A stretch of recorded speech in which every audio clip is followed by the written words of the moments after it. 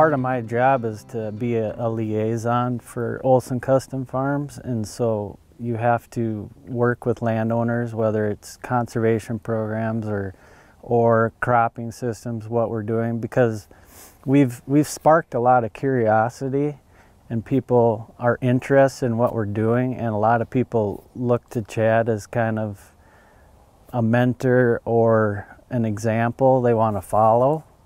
And so, you know, I just tell our landowners, if we're thinking about doing cover crops, what they're gaining for their land. It's going to be in a better condition based on an extended rotation, or if we bring cover crops into the system.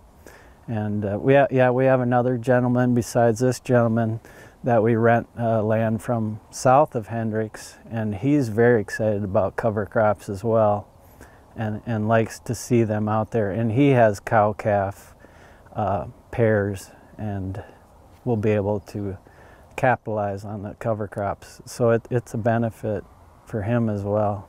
So yeah, being a liaison and just sitting down with landowners that we rent land from, it's usually not too hard to sell. Okay.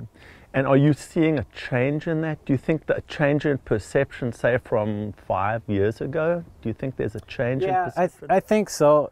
There's a little bit of perception that this is messy farming, or that something's going to be a weed.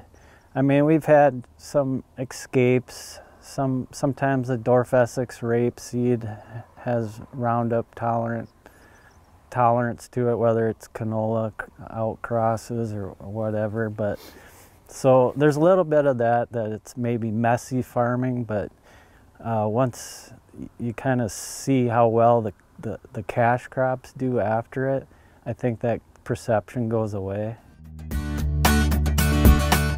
You've got multiple things going on. You've got cow-calves, you've got cool seasons, you've got cover crops, and why are you doing all this? Long-term goal is to improve the soil or make it better than what we received it, and that's what I really like.